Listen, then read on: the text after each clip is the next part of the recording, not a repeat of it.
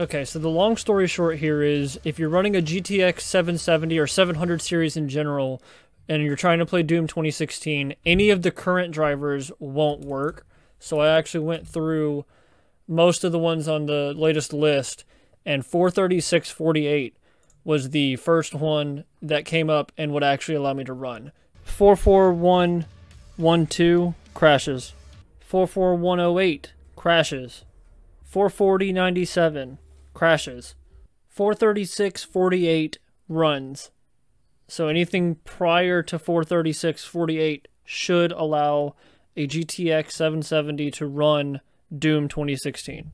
So there is another thing that you can do before trying to revert your drivers. You can go to the discussions, and in here there's a thing by Lucette, Doom crashes on launch.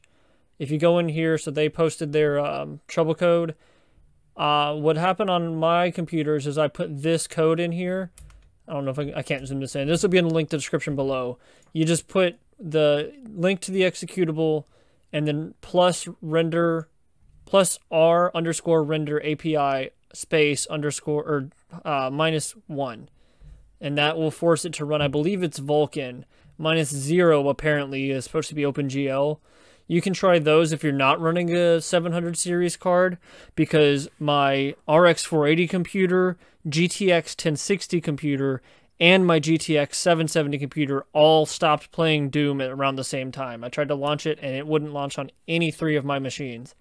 So from a GTX 770 machine, I went through all the drivers, all the recent drivers, until I found one that works. The first one I found is 43648.